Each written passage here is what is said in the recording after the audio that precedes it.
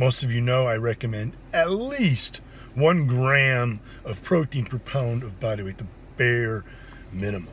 You really should be focusing on 1.25 grams bare minimum, but somewhere around 1.5 grams per pound seems to be about the sweet spot. You can even go as high as 2 grams per pound, depending on your goals and depending on your nutrition. But one of the most common questions I get is, Jim, should I be using my lean body weight or my total body weight?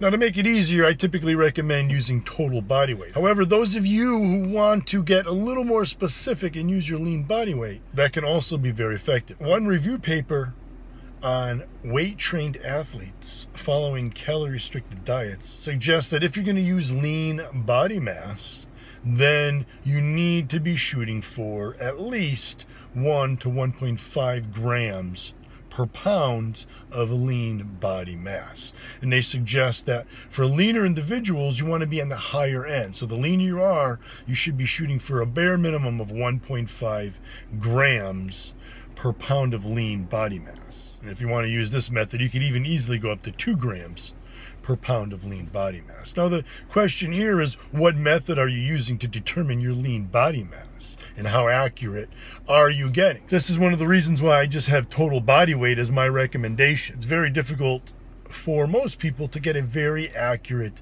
lean body mass measurement unless you have access to a DEXA or a very well trained expert who can do a skin fold or even underwater weighing, but that has issues as well.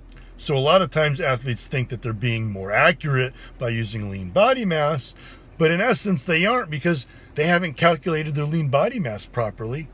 So actually using total body weight might be an easier and more accurate calculation, because it's easier to know your total body weight than it is to know your lean body mass. But there you have 2 methods, guys. You can either use my method of just using your total body weight, or if you want to use your lean body mass, I'm suggesting you go at least 1.5 grams per pound of lean body mass, bare minimum. So I hope this helps you better understand your protein needs. If you have any more questions, hit me up on Twitter, Instagram, and Facebook.